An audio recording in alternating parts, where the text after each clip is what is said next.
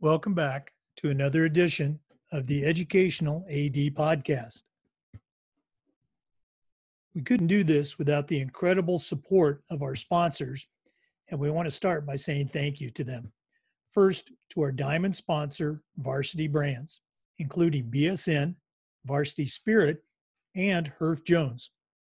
Varsity Brands, elevating student experiences in sport, spirit, and achievement.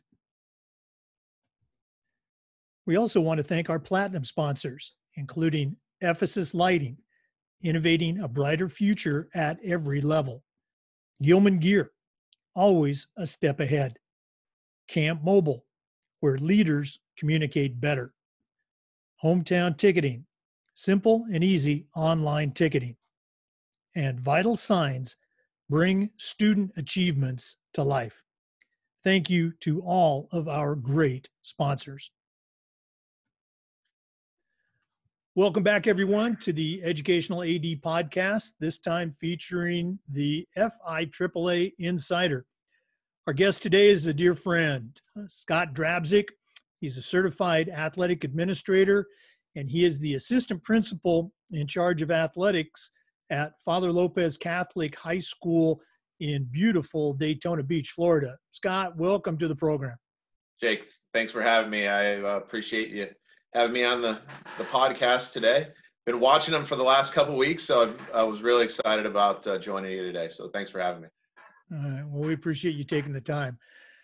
As you know, this is a crazy time for athletic directors, so we're going to jump right in. We always like to let our guests get to know our athletic directors. So share a little bit about your background, where you grew up, where you went to school, your involvement in sports, and maybe how that led you into your first teaching and coaching job. Absolutely. I was actually born in Western New York, right outside Buffalo. So still big Bills and Sabres fan. Sometimes I'm a little ashamed to admit it, but nonetheless still are. And moved to Florida when I was still pretty young. Went to high school at Flagler Palm Coast in Bunnell, Flagler County.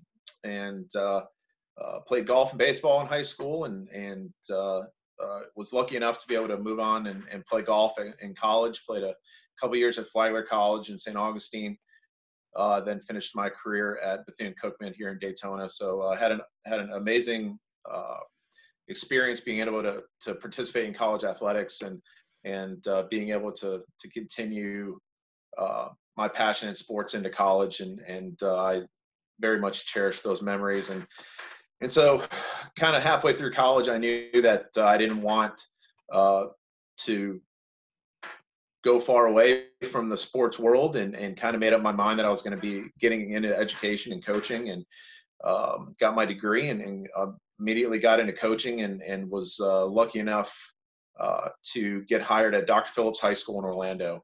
And John Magrino was the athletic director there at the time, and John's still there as an administrator today, and Gene Straczynski, the principal. And they took a chance on a 21-year-old kid that really didn't know what he didn't know at that point. But I was so lucky and so blessed to start my career there at such a school that is so well known for their athletics and their academics, and such a high level culture of success and expectations, and that was from the principal all the way down to the freshman student. And so started my career there, and really learned what it was like to work in athletic administration, to work in coaching, and what you needed to do to be a good coach. And I was lucky enough again to surround myself with some great coaches, and we had some great success there. And after about a year as the head golf coach and assistant baseball coach, John came to me and said, you're at everything. You come to football games, basketball, volleyball, you're always here. He said, we have an assistant AD job open. Would you be interested in taking it? And at the time I think it was 22, maybe 23 at the time. And at that point you're like, absolutely, you'll take it. And I became one of the best glorified ticket takers you've ever seen. I learned how to paint fields. I learned how to edge baseball in fields and put up windscreen. But it was I look back at it, and those are the things that I cherish probably the most because John was really teaching me what it was like to be in athletics, right? The servant leadership piece. So spent a couple years doing that job as well as teaching at Dr. Phillips. And after 4 years there, was lucky enough to become the head athletic director at EducateAthDir High School just outside Orlando. Again, at the age of 20, I think I was 27 at the time.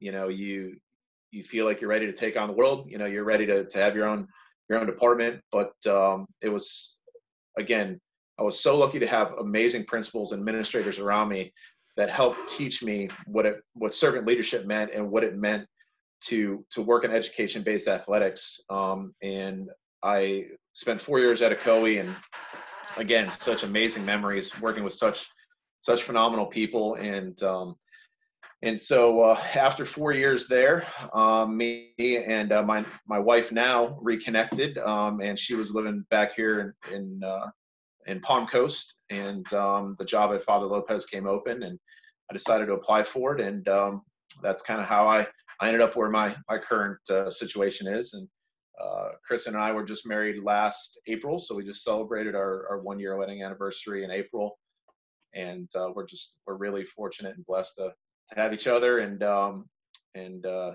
love where I'm at here at Father Lopez. So that kind of catches you up the short term of how I ended up here.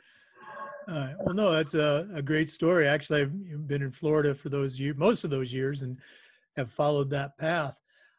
You touched a little bit on an important point. In athletic administration, you know, we value leadership, and we're always talking about the mentors in our life. Who are some of the mentors that you've had, even as a student athlete, as well as a teacher, coach, AD, that you can still hear their voice and their encouragement in your day-to-day routine?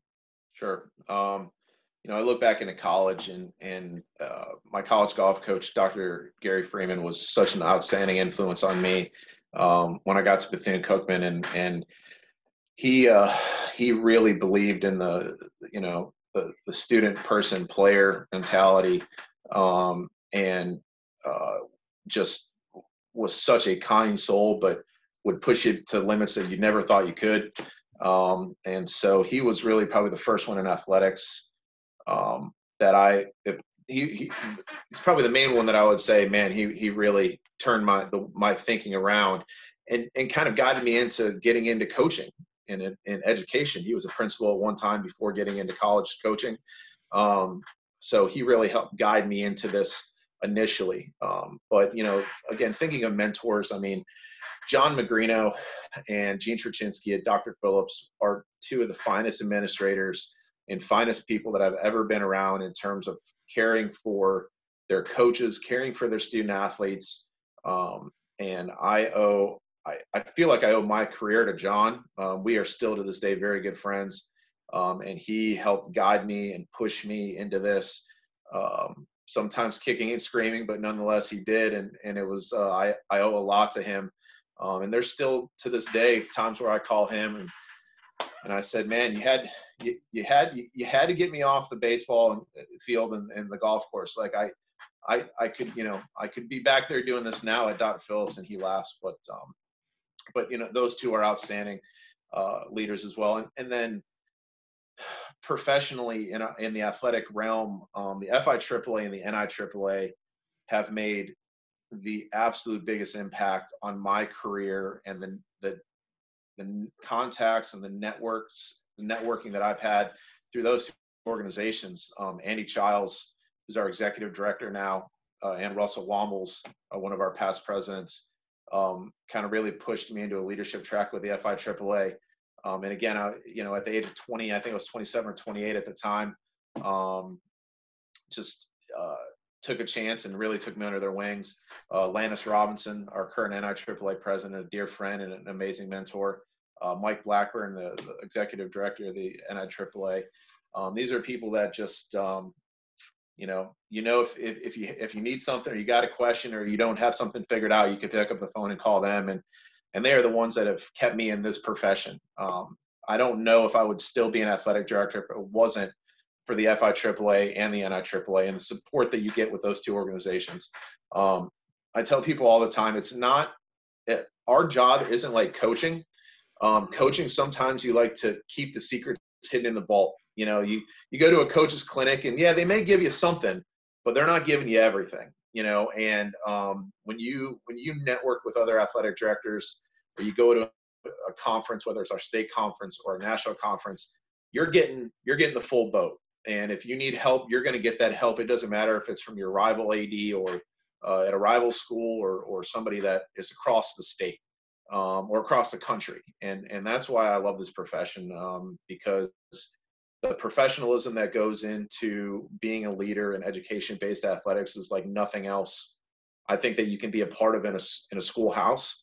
And so those mentors and those leaders have made an unbelievable impact on me. I know I wouldn't be sitting here today if it wasn't for some of those folks that I just mentioned. You know, you and I have, shared the importance of FIAAA and NIAAA. For our listeners, Scott's, been on our state board of directors. He's a past president. He's also very active at the national level. Scott, just to kind of, I don't want to say briefly, but take our listeners through that path of getting involved with FIAAA and that first national opportunity that, now you are a national chairman. Yeah, it's my first taste of leadership on a state level, obviously, was with the FIAAA. And I can remember walking into that boardroom for the first time and seeing people like Tom Stoll and Tommy St. Amant, and Ron Blas and Hall of Famers just pound away at the agenda and pound away at this is not how you do it. This is how you do it. And really put the organization before themselves. And so when I had the opportunity to get on the FIAAA, I knew that I wanted to make a difference and be able to bring something to the bigger scale, to more people in Florida. And after a year on that board, I believe Andy was the president of the NIAAA at the time, Andy Childs, who was at Winter Park and also our state executive director, asked me if I had interest in being involved in a committee on the national level. And there was a seat open on our Hall of Fame committee. So that was about 11 years ago. And so now I have the opportunity to serve as our chairman of the Hall of Fame committee with the NIAAA and work very closely with Bill Risen and Mike Blackburn. And it's such an honor every year to go to our conference, meet with our committee, and then be a part of that Hall of Fame ceremony, because those are the best of the best across our country. And to meet these Hall of Famers and get to know them, folks from Washington State and Alaska and New York, every corner, it's so humbling. And it's helped me as a professional bring things back to my school and our coaches and our kids, being able to build these relationships with these folks that have done so much for interscholastic athletics. And so my work on the national level is just, it's rejuvenating every December. It kind of falls in the middle of our year. So wherever you go, it's a crazy week. And if you have not been to the national conference, I highly suggest taking advantage of it this year, because it's in Tampa, and then it'll be back in Orlando in 2 years, I believe, 2 or 3. It's an outstanding week, and there is just not another place in the world that you're going to get more quality professional development for high school and middle school athletic directors than you will at the NIAAA conference. And so, I can't advise enough. If you want to be involved, there are places for you to lead, whether it's applying for a committee, whether it's doing a breakout session and teaching and giving or showing other people things that you do well at your school.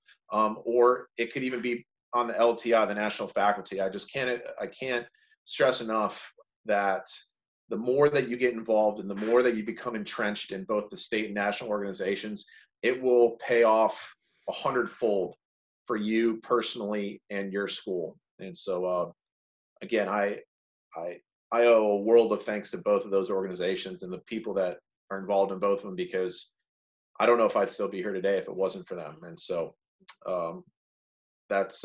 it's been a true blessing to be involved in both. Appreciate you sharing. That's great.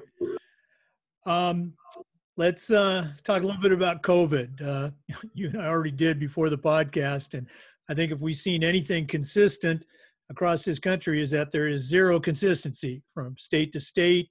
Some are opening on time, some are delaying, and everything in between. And as you and I know, even Florida, we're all over the map. So what are some things that you did at Father Lopez this past spring to help keep your kids, your coaches connected? And then what are your plans, or what are you doing right now at Father Lopez with regards to, summer conditioning and reopening? Right. So as soon as March 13th, I don't know if any of us will forget that date ever. And we got the call that evening that we were going to close school the next week. And we were shuffling around schedules, and there were so many what ifs at the time. Looking back at it, one of the greatest things that we did, myself and our associate athletic director, was we were in constant communication with our entire coaching staff every day.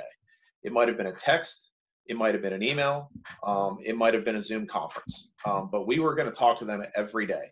How are you doing? What do you need? Is there something we can support you with? Or just passing along general information that we had at that time. Because again, it wasn't until late April, right, that we kind of knew that we weren't coming back at all. So when we felt like it was going to be an extended absence, the first thing that we did was we got on a Zoom call with our coaches and started talking about, okay, so what can we do to continue having our kids engaged on a daily basis? And it was the same, and we used the same premise that we did with our coaches. It needs to be a text, an email, a phone call, or a Zoom meeting. And you got to be talking with your teams every day. And it doesn't matter if you're in season or out. One of the biggest things that I think that separates us in high school athletics compared to club sports or anything else is that we're trying to use this platform to teach more than just skills. So how do you do that? You do that with engagement with your kids, and so and your parents and your families. So we made it a point that we were going to be engaged as much as possible. It made it hard because we had, I think at the time, 3 sports that did not have head coaches. So we were leaning on assistant coaches to do that. Myself, our associate athletic director, were communicating with those teams. All the while we're trying to interview and bring people on during COVID, which was crazy at the time. But so we really tried to just engage our kids. And then as we got through into the beginning of the summer, we worked with our diocese, which is our school board, our associate superintendent, and we sat down as athletic directors across the diocese and started to kind of pave out a plan that really mirrored the federation, but has some school-specific and area-specific details depending on where our schools were. Because in the diocese, we have 5 different high schools that are scattered across 5 different counties, hundreds of miles away from each other. So we're very different than maybe a normal public school district. So we really leaned heavily on the federation guidelines for phases, phase 1, 2, and 3. And we sat down with our coaches and we said to them, listen, the only way this is going to work is if we do not cut a single corner any day. And we have to be very on top of the way we protect ourselves, protect our kids, the way we clean our facilities, the way we communicate with myself or our associate AD. That's the only way this is going to work at that time. And it continues to be true to this day. Our teams are ready to go whenever that day may be. Our kids have been engaged since the beginning of June in small groups here on campus. And again, we've tried to do the best job that we can to communicate with them as student athletes, because, we'll get calls and emails from student athletes all the time. Well, I heard the season's getting canceled, or I heard we're going to cancel this sport because we can't, whatever. And so communication has been a big thing of trying to make sure everybody's on the same page and understanding what we're doing, and then understanding the clear expectations for, hey, if we're going to have this on campus, if we're going to continue doing this, which we want to, we need your support in making sure all of these steps, through phase 1, 2, 3, and so on, are followed. And our kids have been great. They've responded fantastic. And I am so proud of our coaching staff because they have been on top of it from day one. And so we've been very lucky. We're ready to play. I think we were talking about it before the podcast started. We're ready to go. But at the same token, understanding the bigger picture in our state today, the number one goal doesn't change, right? If take COVID out of it, what's the first thing as athletic directors that we need to ensure? That's the safety of our kids. And so we're trying to do that, and we're trying to prepare for that, all while, making sure that we can keep them safe. So COVID's been a crazy time, but we feel like we've navigated it pretty well. We're a smaller school, about 400 kids. So it's a little bit more manageable. I talked to Steve. I know you had Steve McHale on the other day, Dr. Phillips, and some of those places where they have 3,500 kids, and they have 2,000 athletes. That's tough. That's tough on those bigger schools. So we've been lucky on our campus to be able to manage it in a smaller realm. But it is a tough time for athletic directors. Somebody put on Twitter the other day. I know you're active on Twitter, so as I am, Jake. Somebody, I can't remember what state it was, that said, if you're getting into the athletic director profession right now today, you may be out of your mind. And obviously they were joking, but it's just like being a principal right now. It doesn't matter what decision you make. You're probably going to be right in a lot of people's eyes, and you're probably going to be wrong in a lot of people's eyes. So just consistent, clear leadership, confident leadership is what we need right now for our coaches and our student athletes in our state. Yeah, I don't think you can emphasize the importance of that clear communication. Whatever your plan is, make sure you're communicating it to everybody. Next question, I'm curious to your response. This past spring, in addition to COVID, we also saw just a tremendous increase in awareness of social issues and how they impact all of us. With your experience as a student athlete at Bethune-Cookman, I'm going to guess you probably have a different perspective than a lot. But with regard to social issues, what are things as athletic directors that we can do a better job of in just being aware of the impact that they have? Well, the first thing is that it doesn't. As leaders, we have to take ourselves out of any. You almost have to take your personal upbringing and throw it out the window and say, okay, here's the world that we live in today, and here's the world that we really need to be. Right? We need to be a world of inclusion. We need to be a world of love and understanding and care. And that's what the first thing that we did really is we spoke with our coaching staff as a whole, and we said, we are going to make this a priority every day in practice, that whether it's at the beginning of practice or it's at the end of practice, we're going to talk about something. It may be for a minute, it may be for an hour, but we're going to talk about some sort of social injustice issue, and what are things that we can do as a team or as coaches or as student athletes to overcome those things. We're trying to bring awareness. So the first thing that we told our coaches is, it's going to be a very uncomfortable conversation. Just understand right now that whether we're speaking about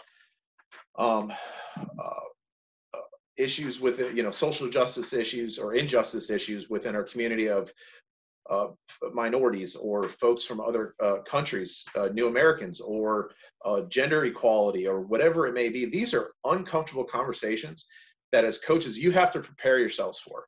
Don't walk into a practice or don't start speaking off the cuff. Prepare yourself for those conversations before you walk into practice. At a school, at a Catholic school like us, we automatically are going to speak about our faith, and we are not ashamed to speak about that. That is something that we do, again, with our kids every day, every practice, every game. I know not every school can do that. Again, working in the public schools for 11 years, that's not always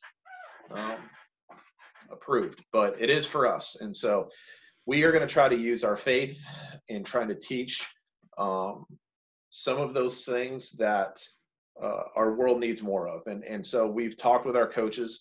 We've talked with some of our coaches. Our head volleyball coach, Larissa Maloney, is absolutely outstanding.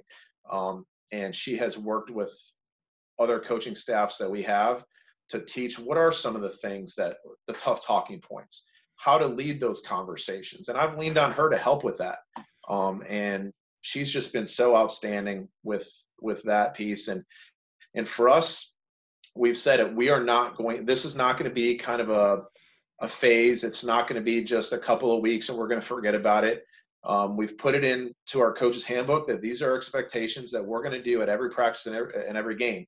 Every practice, we're going to pray. Every practice, we're going to talk about some sort of leadership opportunity. How are we going to make our kids better leaders? We're going to talk to our kids about social injustice issues. How can we love our neighbor like we love ourselves, right? And use the Bible and use our faith into making better people. So it's without getting into great detail and specifics, we've leaned on our faith to be able to do that. We have a supportive principal that has also said this is going to be a priority campus wide. And we want to make sure that no matter what student athlete walks through our door or what coach, they are comfortable here, but understand that we're going to have some tough conversations because we want to make them better people when they graduate and walk across the stage every May. So, for me going to Bethune-Cookman, I look back at it in those years that I spent there in the early 2000s. I think I was so blessed to have that opportunity, and at the time probably not know how it was changing me for the better. And some of my best friends and some of the best professors I ever had that I still talk to today, that we still go to lunch,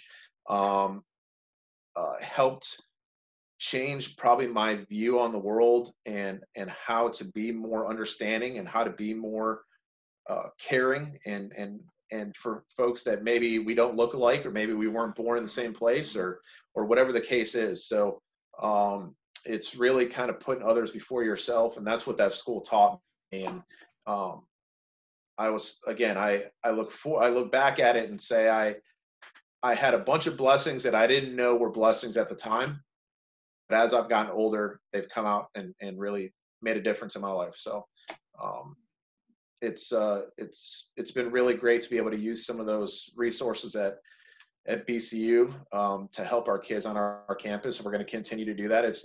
There's no end game to this. There's no final score. We're going to continue to work, and it's hard because everybody has a different opinion, but we're always going to circle back to love and acceptance. Doesn't matter anything else. I don't care what political affiliation you have. I don't care what side of the aisle you sit on. When you come here, when you coach here, when you play here, you're going to sit in the seat of acceptance and love. And if you can't do that, then this isn't the place for you. And we've already told our staff and our kids that, and we're super lucky to have amazing people on our campus. So we're really excited about that journey of being able to help be a part of the answer, a positive answer in our community. So we're looking forward to getting everybody on campus and being able to do it more than we have. Yeah, it's just great stuff. I really appreciate you sharing your heart. Let's shift gears a little bit. What are some of your favorite things about being an athletic director? What makes you smile, get you out of bed, get you excited about coming to work each day?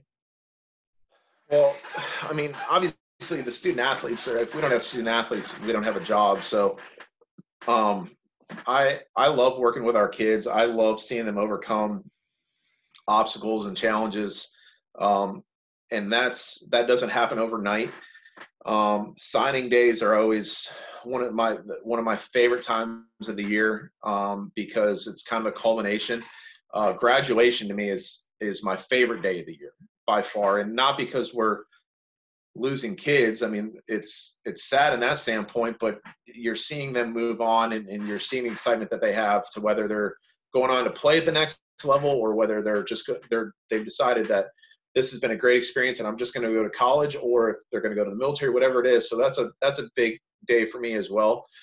So those are some small specifics, but as I've gotten older, the more I appreciate about the job is the actual process and the grind and seeing us take little steps every single day. When I was younger and got the job at a COE, like you just think you're going to walk in and make these huge, large brush strokes and you're going to change the world. And the world it doesn't change overnight.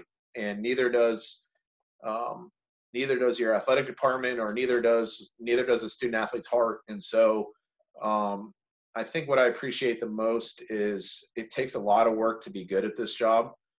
It takes a lot of hours. It takes a lot of sacrifice and a lot of energy. And so I've come more to appreciate the process than probably more than anything over the past couple of years. I use examples of student athletes like Colin Castleton, who graduated from us, who went on to play basketball at the University of Michigan. He just recently transferred to the University of Florida.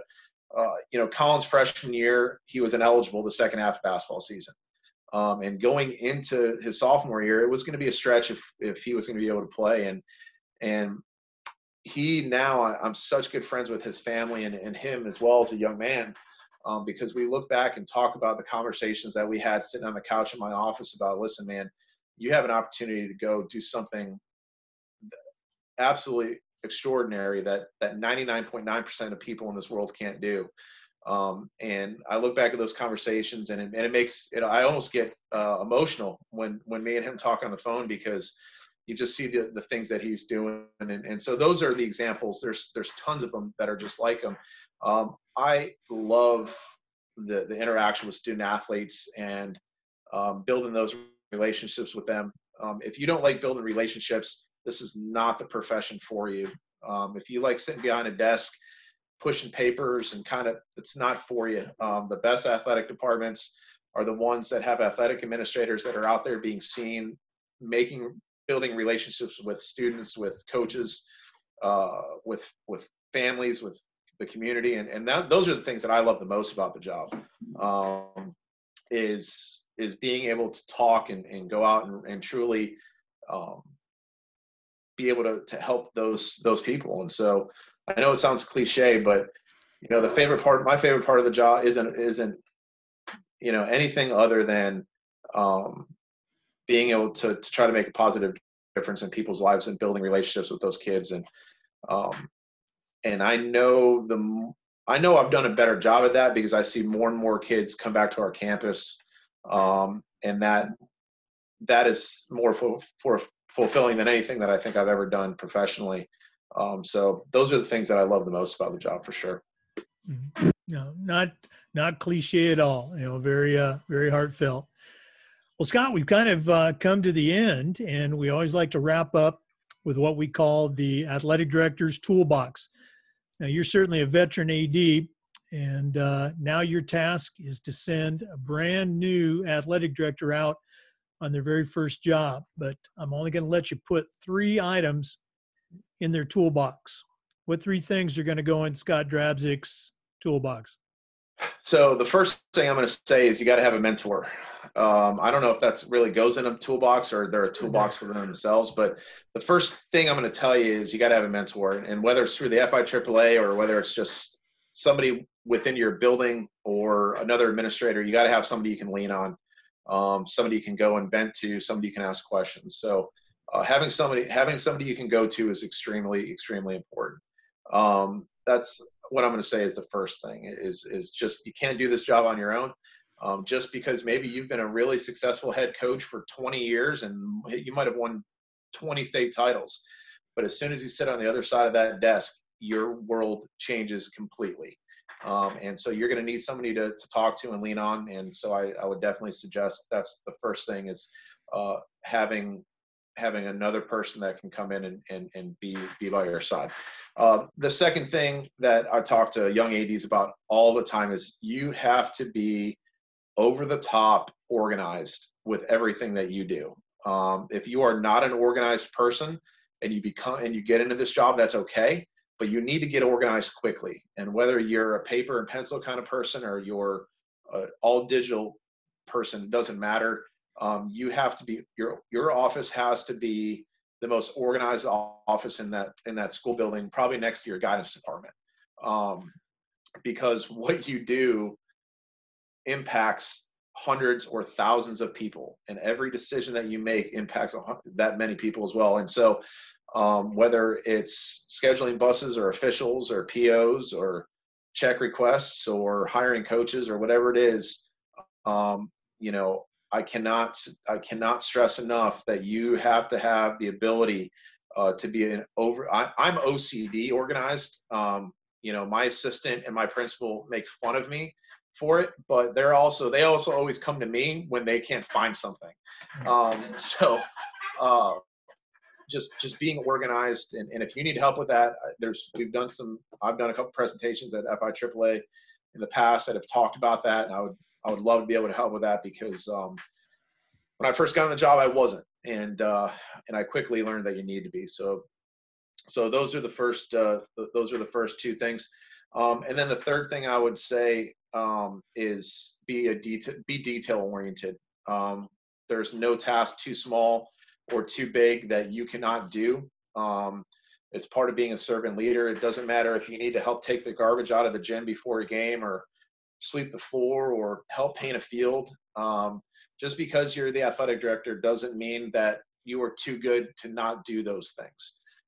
So be detail oriented, but also be willing to tackle the big tasks. And I know that depends on what school you're at and what area of the state or the country you're at. You may have more resources than others, but don't let the small tasks go. I know sometimes those take up time and can be frustrating, but be a detail oriented person, and make the big time where you are. I tell people, make the big time where you are. If you got $1 million budget, you're in the big time. If you got no budget, well, make the big time where you are. Make the best of what you can with what you have, and people see that. You know, whether it's your student athletes, your coaches, or visiting coaches or student athletes, they see when a facility is taken care of. They see when an athletic department is organized, and you know, and when they have a bus show up on time, or they have you know, or their officials are taken care of, or whatever it is. Be detail oriented. So those are the three things that I would definitely tell any new or young AD. If you can kind of have those three things in your bag, your life's going to be much easier, much quicker. Great wisdom. And right here on my desk, I don't know if I can get it in the camera, you know, make the big time where you are by Frosty Western. Okay? There it is. And how about that? Scott, this has been great. Thank you so much for being a guest today. All the best moving forward with the reopening. Thanks, Jake. Thanks again for having me. This has been a lot of fun, and wish everybody the best as we get back to work here in the fall. And if I can ever be of any assistance or help to anybody, please don't hesitate to reach out. And I would love to be another person to be able to help you in your journey in this profession. So thanks again, Jake. I appreciate it. Oh, absolutely. Thanks to our listeners, as always. Come back again next time for another edition of the Educational AD.